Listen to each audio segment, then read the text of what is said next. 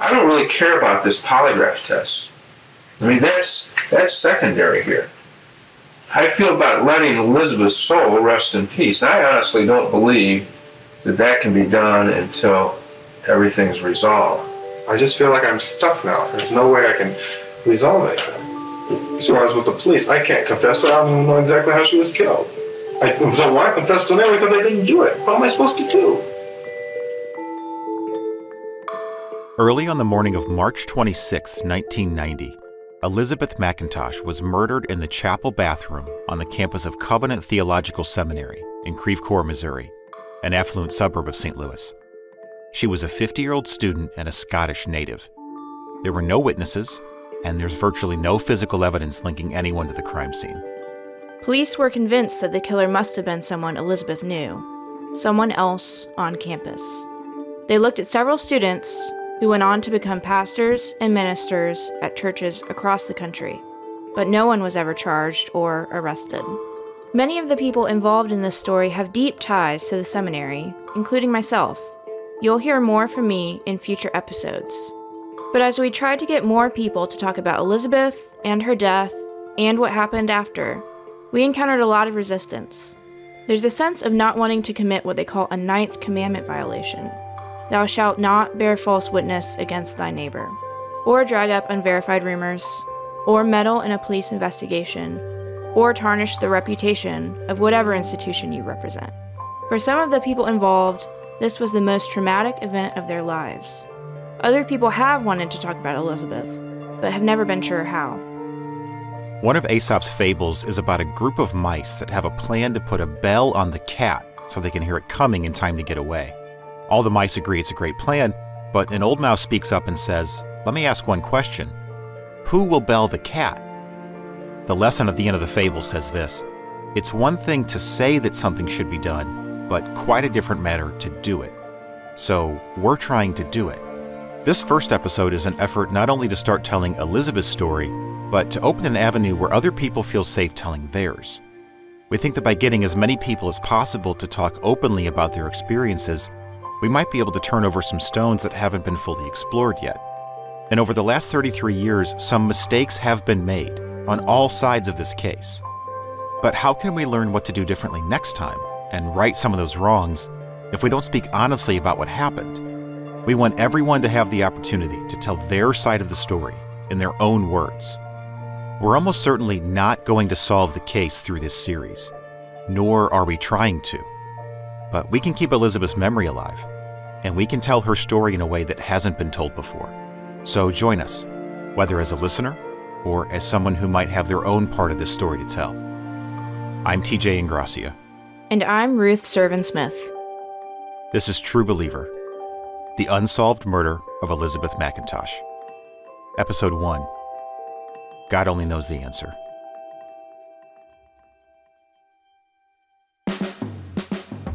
My name is Diane Preston. I am here because I knew Liz. We want to start with some background on Elizabeth, and there's almost no better person still alive to do that than Diane Preston.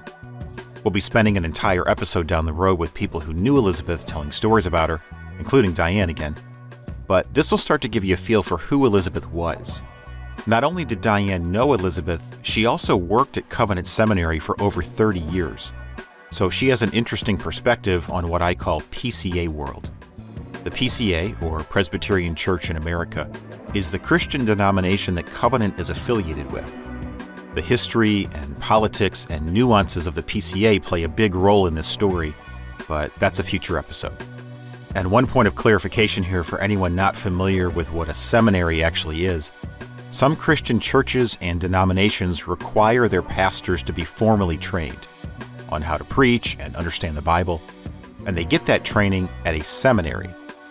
You can think of it kind of like postgraduate Jesus school.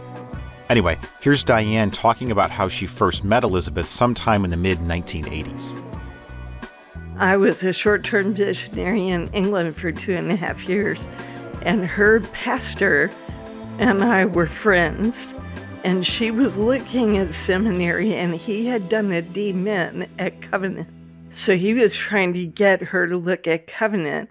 So he asked me to talk with her and tell her about Covenant and about St. Louis. So that's how we met. And I got together with her a few times in England, and then she came over here as a student. Her father was the principal of the Free Church College in Edinburgh. That's British speak for the president of the Free Church Seminary in Edinburgh. And he was the mentor for the pastor I worked for, who did his MDiv at the Free Church College. So there were lots of connections. Liz was a sister in England, which is a nurse. I think she was like a head charge nurse or something. Had been a sister for a long time at one of the big hospitals in London. Very organized, in the nicest possible way, very bossy, which you have to do that job. But she knew what she wanted, and she made sure it happened. So like one time I went over there ostensibly to tell her about Covenant. She said, why don't you come and stay the weekend with me? So I said, okay, fine. So I go over, but she had other plans, and they were very kind. Her other plans were, Diane needs a break, and I'm going to give it to her. So she had all these soaps and lotions and, I mean, every kind of pampering stuff you can imagine. And that's all we did all weekend because she wasn't going to talk business. That was not her plan. So very kind, very giving, but not bashful at all about telling you what she thought should happen. I know the gal that she was roommates with was dating a guy who is still in St. Louis, and Liz didn't think it was a good thing. And she had told Chris in no uncertain terms she thought it was a very bad match. That doesn't surprise me at all, because that's who she was, you know. Another person who knew Elizabeth well was Professor Jerram Bars. Like Diane, Jerram worked at Covenant for over 30 years and had also met Elizabeth in England prior to her coming to the U.S. to study. Here's him talking about having Elizabeth as a student in his classes. Yeah, I would say she's very bright, very serious about ideas. She asked outstanding questions. You know, she was a serious student, so she took her questions very seriously, and she wanted really adequate answers. She wasn't satisfied with just a kind of brush off. And sadly, many male teachers in the churches treat women as kind of second-class students. I would say she didn't suffer fools lightly. You know, whether that fool was a fellow student or even a pastor or teacher. You know, she said what she thought very plainly. So I think that some men found that a challenge. I'm sure some of her fellow students. I don't remember any of my colleagues finding her a challenge. She was greatly respected and loved by people. But she was serious, and she had strong ideas. So, TJ, I was on the campus this week, okay? And for this first day of orientation, I'm there with maybe 15 other people with PCA connections. And this woman asks an individual on faculty, is this place safe? Is it safe for a woman to be in? And he said, well, you do know there's an unsolved murder there. This is about 5 minutes into the dinner. I kid you not. Kim told me, don't talk about it. 5 minutes into the dinner, he says, you do know there's a murder here. And I said, oh, I'm very, very well aware. Next thing you know, I'm being walked into the chapel, walked down the stairs, and I stood at the site. That's Kyle Hackman. We've been friends since 6th grade when we both attended Living Word Christian School together in St. Charles, which is the next county over from St. Louis. Today, he pastors a PCA church in Toronto, and he's the one that introduced me to Elizabeth's case. The first thing to know about me is that I went to a private Christian school my whole childhood, first at Living Word, where I met Kyle, then starting in 7th grade at Christian High School. Which one? Just Christian High School, or CHS, as most of us refer to it. Another friend that went to CHS with Kyle and me is Andrew Stout. Actually, I've known Stout since first grade, and that's what everyone calls him. He's a graduate from Covenant, and until very recently, he was also on staff there. In the summer of 2022, Kyle was back in St. Louis for some PCA business on the Covenant campus, so he and Stout and I had a last-minute get-together, and we sort of impromptu decided to record everything we knew about the case up to that point. That last part, where I said up to that point, is going to be a recurring theme through this series. Today, we know exponentially more about the case than we did when we recorded what you'll hear in this episode. I've actually had to cut a lot of it out because we were so wrong about so many things. But I want to start the series here because I think this conversation gives a good feel for what's been generally known about the case over the years. And it sets the stage for a lot of the key players that we'll talk more about in future episodes. On that point, you're going to hear a lot of names and dates and places throughout this episode. We've tried to craft a coherent narrative that sets the stage for the rest of the series, but there's no getting around it. This is a long and complicated story. So I guess what I'm saying is, hang in there with us. One last thing. After this initial conversation, Ruth and I eventually did a follow-up interview with Kyle to get some clarity on certain parts of his story. And you'll hear some of both recordings in this episode. That's why his audio might sound a little different in some places. Okay, back to that night with Kyle and Stout, as we talked about some of the details of the murder, fuzzy as they were at the time. All of my facts are slightly off. Like I'm in. Yeah, it was exactly. I mean, even the date. Like it was 1990. Was it March of 1990? March 26, 1990. Yeah. Okay. Okay. So March 26, 1990. There was a murder on campus at Covenant Seminary. The woman that was killed was Elizabeth Mackintosh. And she was like in her 40s? She was in her 50s. She was 50. Okay, she was 50. She was found dead in the men's bathroom in the basement of Rayburn Chapel on campus. And that's about all that was publicly released for a while. I mean, more details about her. She's 50, but she's Scottish. She's from Edinburgh. Had a career as a nurse, was coming to do She was a counseling student, yeah. I believe. Yeah. And her father is one of the most famous Scottish ministers. He was a minister of the Free Church of Scotland, which even among the moderator of the moderator, sorry. Right? Yeah. That was, yeah. Yeah, so even amongst our high school friends, as we talk about it, no one saw that as like a big deal. But I think in Presbyterian circles, and then now also living in Canada, where you understand something of like a national church and something of the decorum that comes with these prestigious appointments, that's no small deal. That's a reputable man. You don't get that easily. It's sort of like being an archbishop, as close as you could get in the Presbyterian circles. So. And how was she murdered? Yeah, all that was initially released was that she was strangled and stabbed. That was all that was released in the papers, unless I'm missing some papers as I dug them up. Later, we find that it was scissors, and speaker wire was used to kind of tie her body up to the stall. Yes, a student finds it, and the student finds it. I'm so sorry. She's a dead woman. Now, this is part of the story that I will at times get a bit frustrated, even with myself. It is fun. These murder mysteries are fun, but this is a real woman that didn't have anyone on the ground to advocate for her. She's an immigrant. Even if she's an immigrant with a visible majority, she still doesn't. Her family doesn't understand how to navigate the system. And she was here alone. No family. Yeah, single woman. Like the whole thing just makes me sick to my stomach that people could sleep without wanting to find the solution to this thing.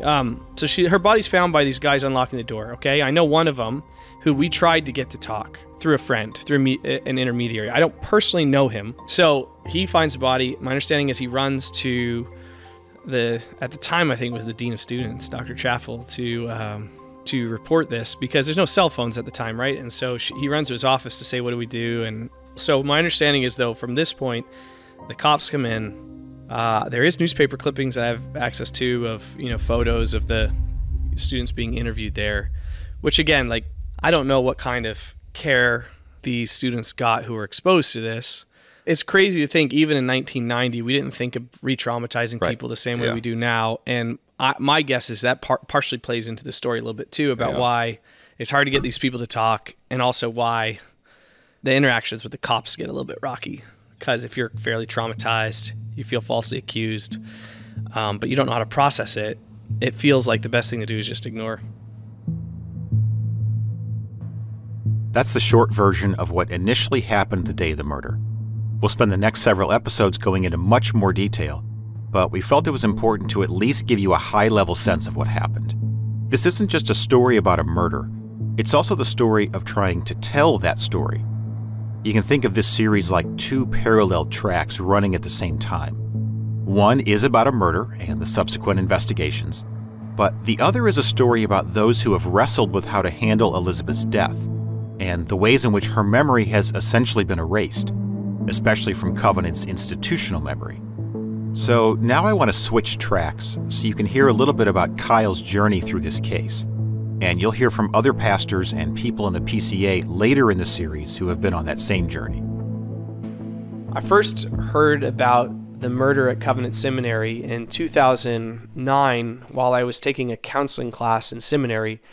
The professor at the time shared a story about counseling somebody and giving a kind of stock confidentiality form to the individual. And in the midst of counseling this person, I think it was a couple, some details surfaced, and the professor began to realize that the person across from her was likely the person who had committed the murder. And I don't remember much of the details about why confidentiality was important, because my brain was fixated on the fact that there was a murder at Covenant Seminary. As someone who grew up outside of St. Louis, I couldn't stop thinking about it. So this is in 2009. And the internet was not what it is today, and my sleuthing skills weren't as honed in as they are today, but I was able to find some record of it. And that sort of began this back of my mind, kind of thinking about it with some regularity and occasionally asking about it to other individuals who were at Covenant. Shortly after hearing about the murder, Kyle moved to Toronto to pastor a church. The PCA is much smaller in Canada. They call it the PCA, EH ? And Covenant has historically been more connected to the PCA in the American South. For many years, the murder was on Kyle's mind, and he'd occasionally talk to other pastors about it. But two things happened in 2017 that led to Kyle getting more involved. He planted a new church and received a mysterious email. I planted the church in 2017, which meant I was fundraising prior to that, which meant I was networking with a lot more people. And it's amazing how often when you get together with especially younger pastors who know the story, they start talking about it. It seems to me almost everyone's curious about a couple things. I mean, it's a murder, so everyone wants justice. I don't think that should go unstated, but I think everyone is so curious about it because the big fishy thing is how quiet everyone is about it. There's no memorial, there's no plaque, there's no scholarship, in the honor. And it's pretend this didn't exist. And we live in a time and place where you just don't do that anymore. So there's a real conundrum in people's minds, like, we don't do that with almost any other wrong we've done in our past, whether that be, racism or, any sort of sexual abuse thing. The goal is to expose it fairly quickly and publicly. But in this case, it's airtight, except for everyone knows a bit and piece of it, that they want to know what piece someone else knows. It's always what's going on. For me, this was all my worlds colliding in a strange way because I did not go to Covenant, but I ended up joining the PCA, getting ordained in the PCA. But most of my experiences in the PCA have been in the North, where not a lot of people have deep ties to Covenant. But you always kind of feel like an outsider, like that's the school you should have gone to. Right. If you did the right path, you would have gone there. So anyway, you always know these people, and you start hearing about the story. And then one other wrinkle in all this is a lot of international students who end up in my church or in my presbytery. They're international students, so they can't work anywhere except for on campus. And obviously, the easiest job is unlocking doors, security, etc. And they all tell the story as was told to them, through this oral tradition that's been passed on. That makes sense. That part of the story is actually pretty unbelievable to hear them tell the story about the first time they heard it while they were walking, through campus to make sure every door was locked. So anyway, I had all these stories of like people in my presbytery that were interested in it. And then it was like the last link was as soon as the CHS guys got on it. I found in my notes exactly when I started thinking of coming to you guys about it. I, with many other ministers, received this email, expose the darkness. Doesn't go into my junk folder. It's from an individual. And in there, the email says, I want to bring to your attention some serious faults of the PCA. In fact, they're so dire that in 50 years' time, the PCA will no longer be recognizably reformed. It'll be proven that the PCA was only a carrier of its values for the time being, was never really the anchor. Okay, so this thing it's a crazy email. A lot of caps locks, a lot of ... kind of like it's a strange email. But in this email, the person writes, one of the most shocking occurrences in the history of the PCA, and really in all of modern church history, is the murder of Elizabeth Mackintosh in the chapel of Covenant Seminary in March of 1990. Goes on to say, basically, God's judgment is on the PCA because we harbor a murderer in the denomination. And this was when a bunch of us started sending texts to each other like, hey, did anyone else get this email? And it's like, why did you read it? It's like, well, I couldn't stop reading it. And that is what actually set us off. And a lot of us became obsessed with it. And then we found out that there's some older people who knew a couple more things. And a lot of us who received that email, it started going crazy. So sorry to take you back on the time warp, but that email actually came out and it did cause a disturbance.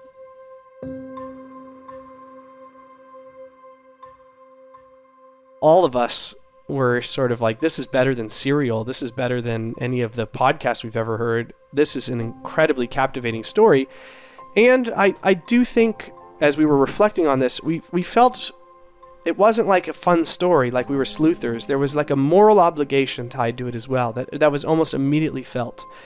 And so there were discussions of, we have to tip off someone who can solve this. Like we have an obligation maybe to try to find somebody that can dig into this. And there was it was like invigorating, and people were sending messages back and forth, and some of which were humorous.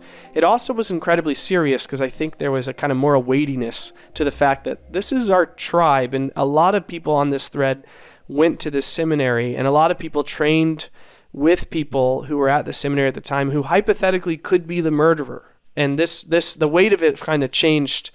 There were some jokes here or there, but more or less, this was a pretty weighty exchange for what previously was a pretty lighthearted group of pastors. I did feel like I was learning about it for the first time too, because so many details were pouring out. But, as I watched everyone, well, the collective thought, as I'm stumbling for my words here, I guess the collective feel of the room was, how do we not know about this? The exchanges sort of reflected this. Yes, this needs to be solved. Yes, this could be like, maybe we have the ability to solve it because of all of our mutual connections. But there was this question of like, this is crazy. And it was related to the fact that there was this feeling that we should know this. We should know some of these details. This is wild. That Christmas of 2017, Kyle came home to visit family, so a group of our high school friends got together to catch up. That was the first night we all talked about the murder together, and the first time I had ever heard about it, despite my wife and dad having both graduated from Covenant prior to that. Here's Stout talking about our conversation that night. I think you brought it up, the murder at Covenant.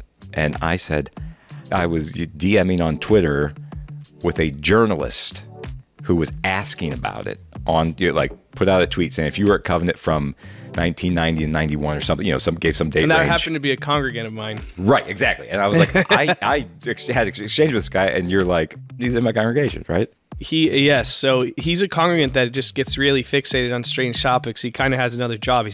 I think he would like to be a full-time journalist, but it's kind of like a dog on a bone, but no one would talk. And he had some credentials. He had published some pretty big stories. I forget, he was inside Bethel Church out in Reading. He had done kind of an insider report that was very well received. And so he had some credentials, at least within the Christian community, that would lend him to believe he would get a hearing about wanting to cover this story.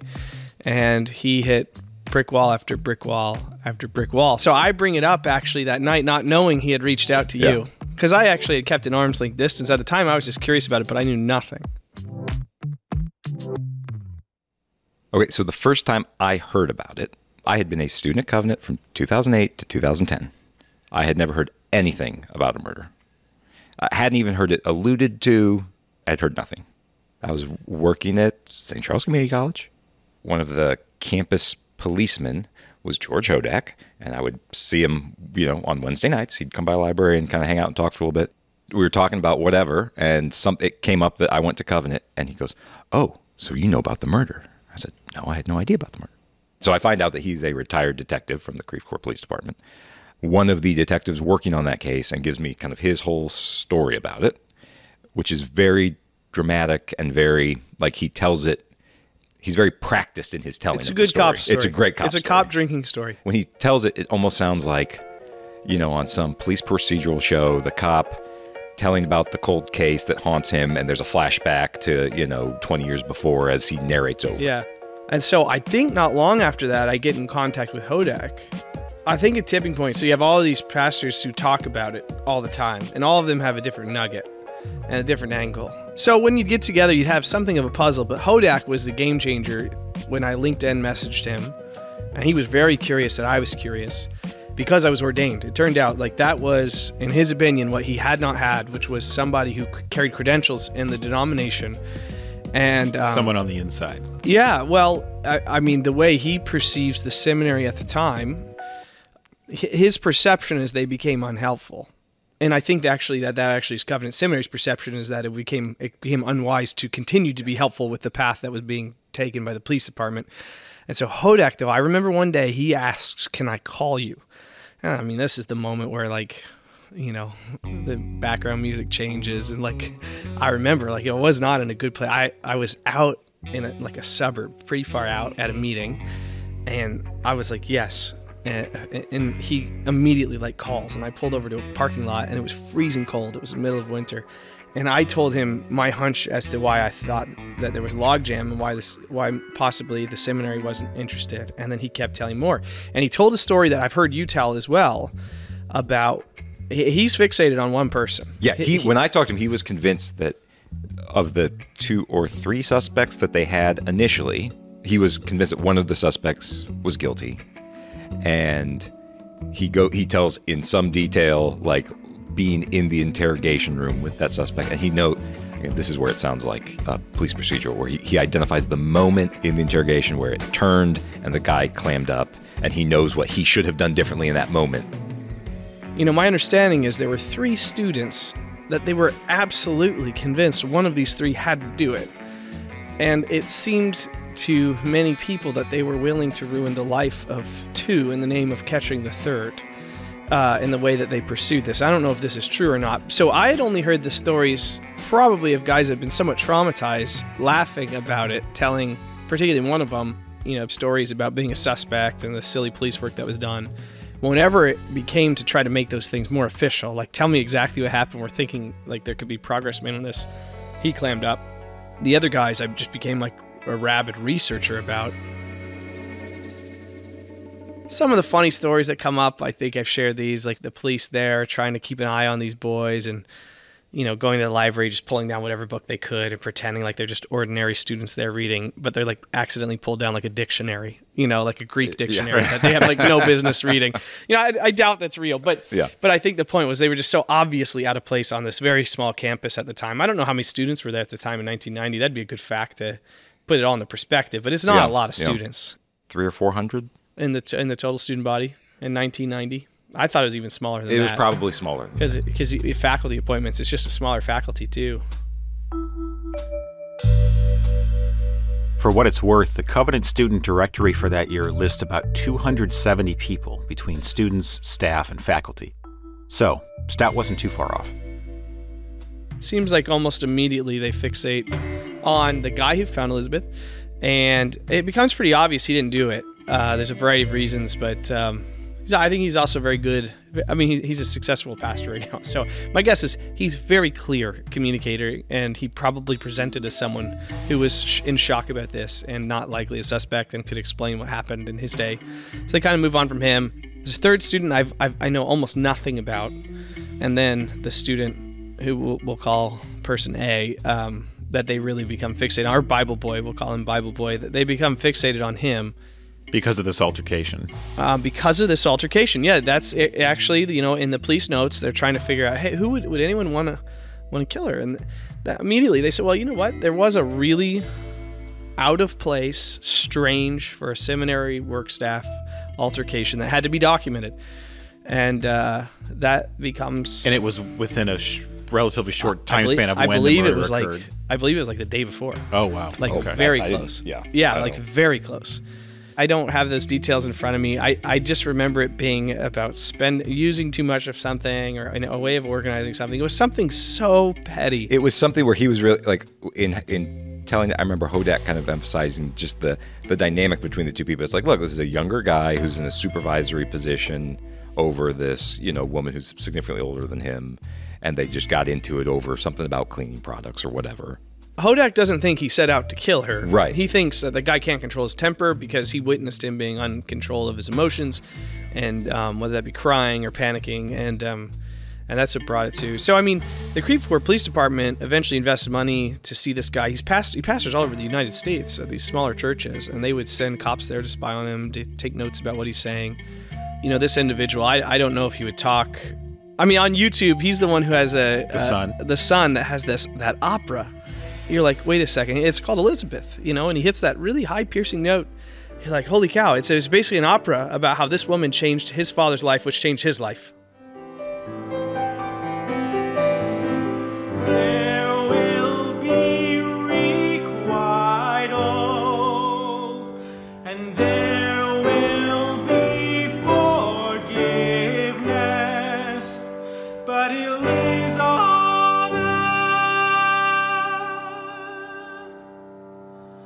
God only knows the answer.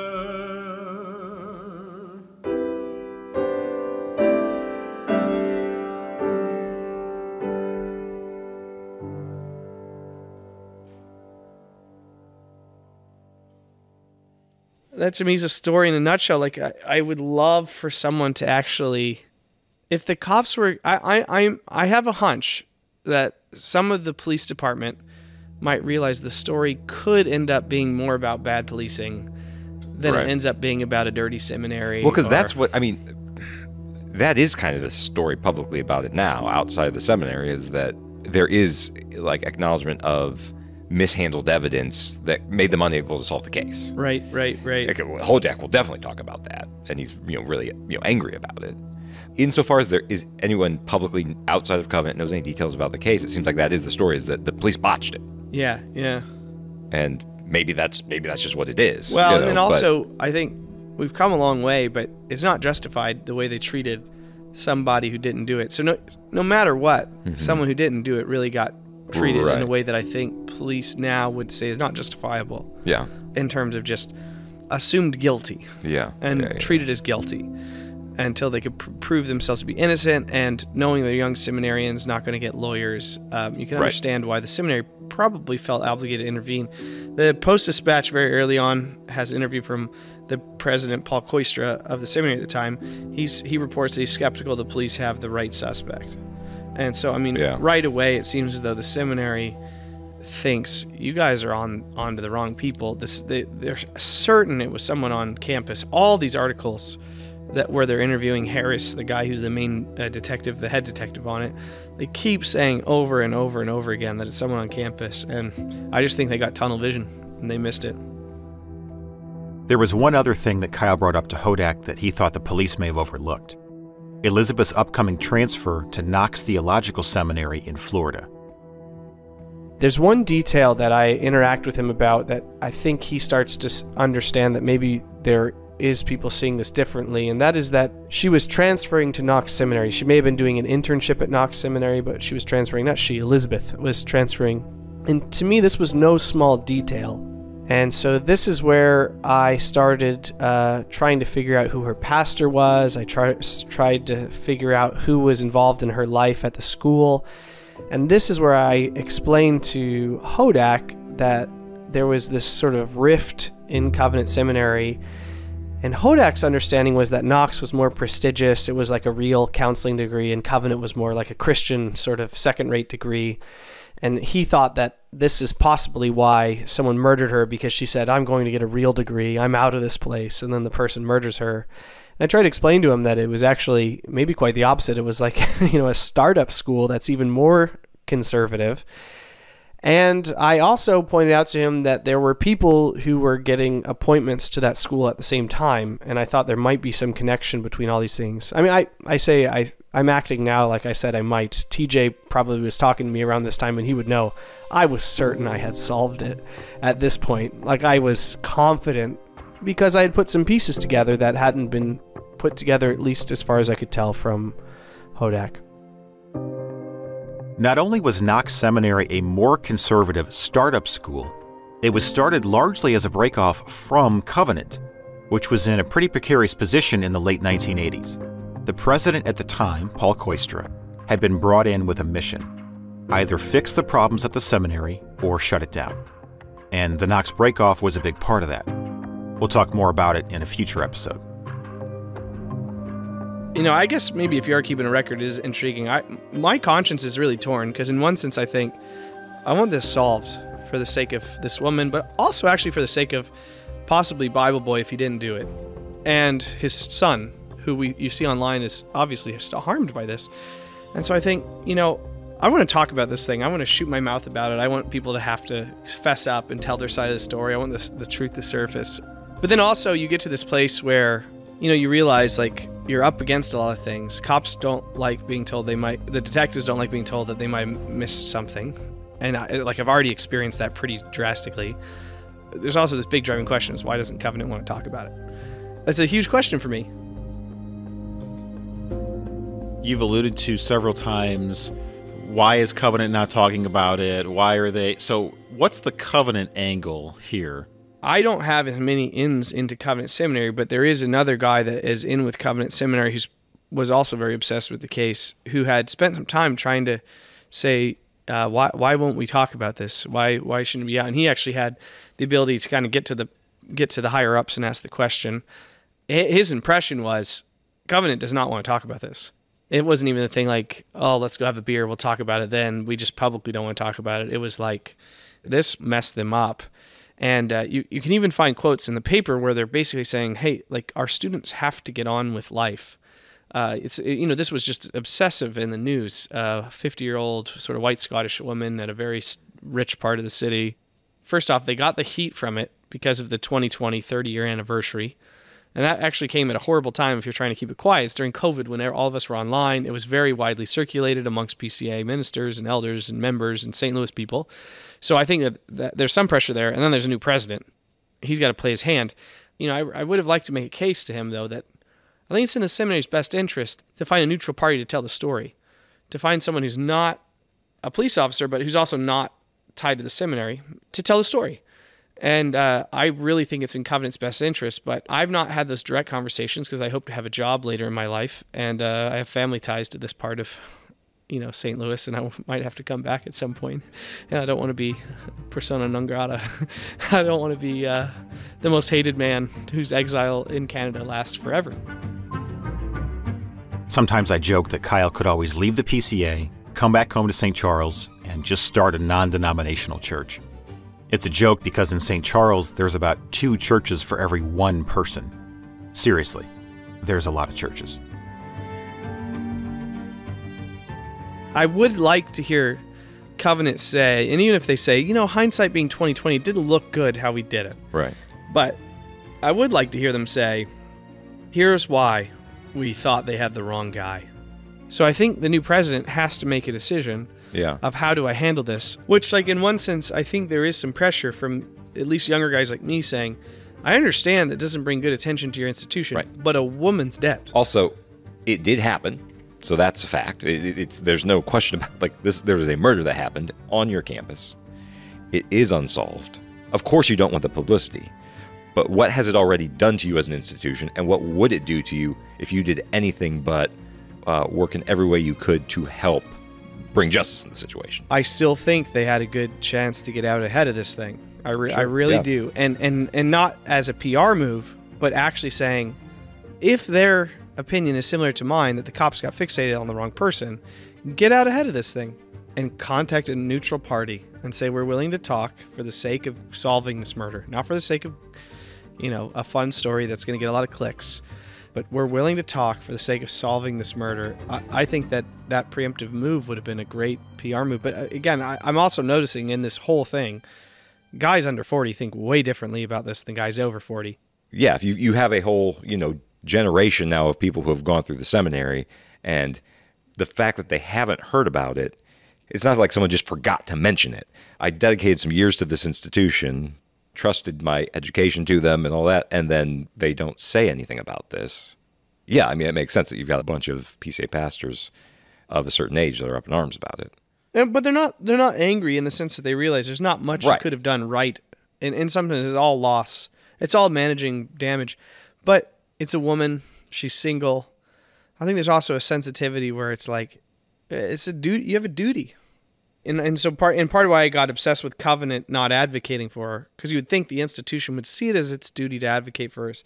I thought, what kind of suspect would put the seminary in a situation where they couldn't advocate? Yeah. That actually was part of my theory too. I mean, that's part of why the rabbit hole I went down is, there's a couple of chess moves that have been set up here so that someone feels pinned. They feel pinned. They have to choose which way they're going to lose a piece, and they're trying to manage damage control. They're not actually trying to make any forward movement. But you should be advocating for the justice of this woman. How could you get pinned? How could you get trapped? And you're saying the seminary got trapped? I think the seminary was in a situation that they defend themselves, they lose. They don't defend themselves, they lose. They put forward who they think did it, they lose. They keep their mouth shut, they lose. And so they chose the conclusion that I also have kind of come to, which was state your piece with the people who have the right and authority to do this thing. We don't live in the wild, wild west. And so because of that, make your case to the people who have the power to actually do something. If they don't do anything with it. Meaning the police. The police, yeah. If they don't do anything with it, if they don't think hard about some of these details about this network that she was involved in and about this seminary transfer, if they think this is inconsequential and I can't convince them, well, at this point, then there's not much beneficial I can do. Because if I say, and I thought about this at one point, actually. I thought, I'm going to make a podcast and I'm just going to unveil who I think did it. But it doesn't actually help because it doesn't close the case. And in fact, I don't have access to everything, so I could slander someone's name all to find out they had a whole list of reasons why I was wrong. But what's a bummer is I feel like it's come to the place where they need to collaborate. They need to collaborate. The seminary needs to collaborate with the police, with interested ministers, with sort of the extended network. They need to actually call a ceasefire in some senses and say some mea culpas, both parties, and find a way to move forward to get justice for this woman. There's significant risk for each in being fully transparent about it, because Creve Coeur PD already does look bad and could look a lot worse if you really uncover significant mishandling of evidence or whatever.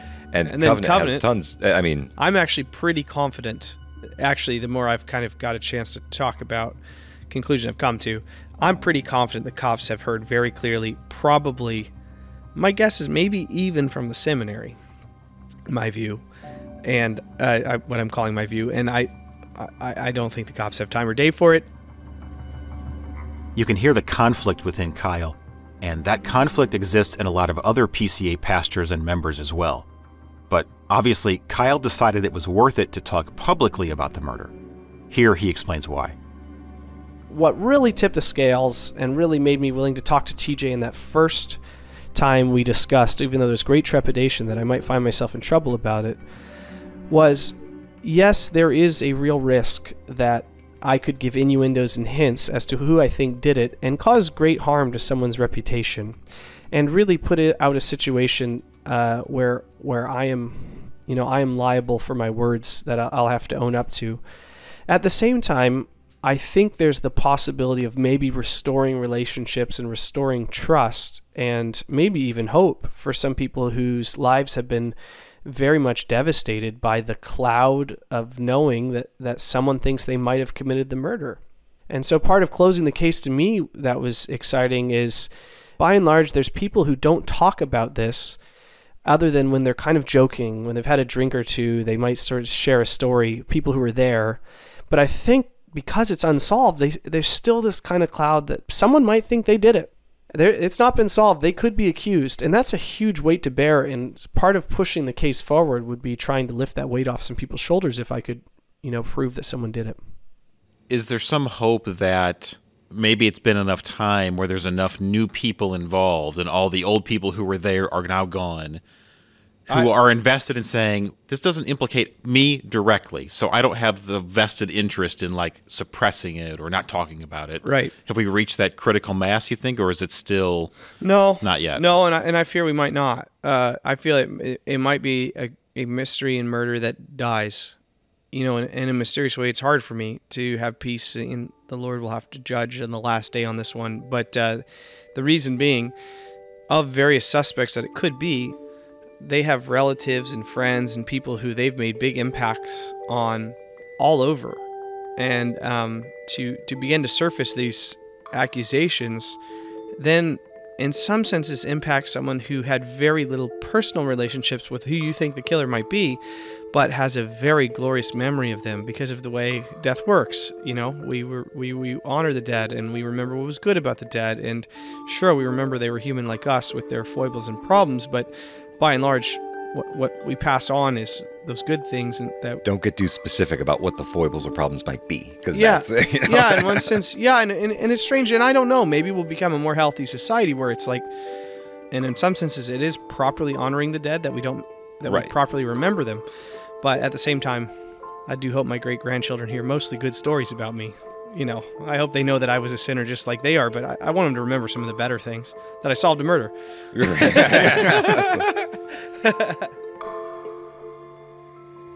So, what now? Well, to start, we've reached out to every single person you heard referenced in this episode, plus dozens more with information about Elizabeth, the police investigation into her murder, the environment of Covenant and the PCA, and other topics. Some we've talked to off the record, and some have agreed to be interviewed. In the episodes to come, you'll hear from them and the stories they have to tell. Before we wrap up, we wanted to address a statement put out by Covenant Seminary on December 5th in response to the trailer that we released for this series. We'll put a link to the statement in the show notes so you can read it for yourself, but the gist of it is that Covenant says it has always fully cooperated with the police and continues to fully cooperate.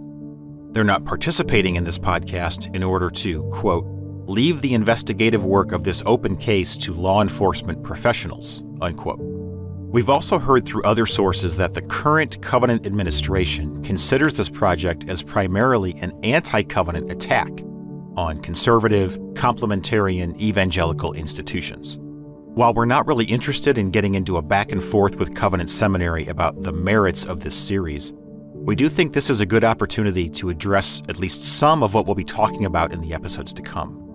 First and foremost, this project is not about trying to solve the murder of Elizabeth Mackintosh, much to the disappointment of Kyle's future great-grandchildren. This is a legitimate, journalistic investigation into how people and institutions responded to a terrible crime. We've based our work directly on documented evidence, from written and recorded police investigation materials that they have provided us, internal documents from Covenant Seminary, documents we've obtained from other sources, and the interviews that people have given us. We've done this work because no public, comprehensive record exists, and because we heard over and over again that people wanted to honor Elizabeth, clear away the rumors, and help the police in any way they can. In addition to interviews with dozens of people involved and invested in this case, in Covenant Seminary, and in the PCA, we also spoke with several former members of the Creve Coeur Police Department, who worked the case both in 1990 and over the subsequent decades. As you'll hear in the coming episodes, they feel like Covenant was not always fully cooperative, in contrast to Covenant's statement. We've been in contact with the Creve Coeur Police Department, and while they've been incredibly helpful in getting us access to the investigation materials, they declined to speak with us on the record. We've also made efforts, both directly and through intermediaries, to talk to the current Covenant administration, off the record, simply to explain this project to them and what our intentions are for it. And it's not like we're strangers off the street. Ruth and I both have deep ties to Covenant Seminary, but they refuse to meet or even to speak with us. Covenant's statement claims that speculation and innuendo about the facts surrounding Elizabeth's death and any suspects is unwise, potentially damaging to them, and they can't condone it. We'll have to leave it to you, the listener, to ultimately decide whether or not this series traffics in speculation and innuendo.